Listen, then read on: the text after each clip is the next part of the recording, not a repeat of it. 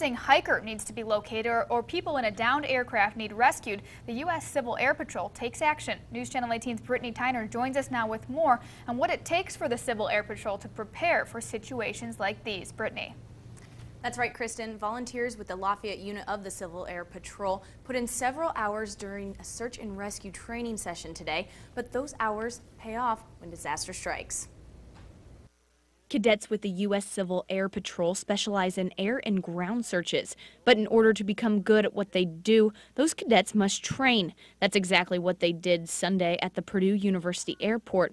Lieutenant Tim Curtin says putting cadets in real-life situations prepares them for potential emergencies. We conduct search and rescue, counter-drug missions, reconnaissance for homeland security.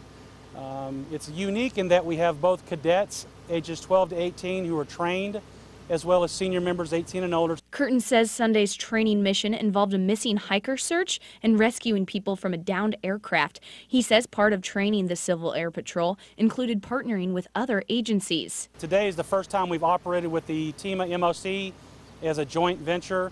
We are looking to see how we can operate together and interoperate during actual disasters. Pilot of the mission training plane, Jeremy Hostetler, has been flying a plane for 16 years. He says his job in Sunday's mission training was to fly the plane safely. For me as a mission pilot, my responsibility is to fly the airplane and look for traffic so the observer and the scanner that are flying with me can do their job safely.